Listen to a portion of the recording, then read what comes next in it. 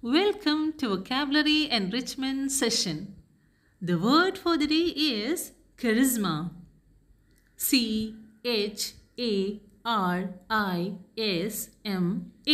Charisma. It's a noun. It belongs to parts of speech noun. Now let's see the meaning of the word charisma.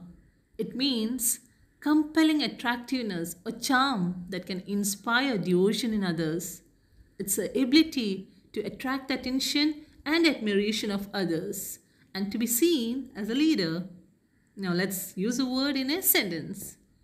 For example, his success was largely due to his charisma. He has tremendous charisma and stage presence.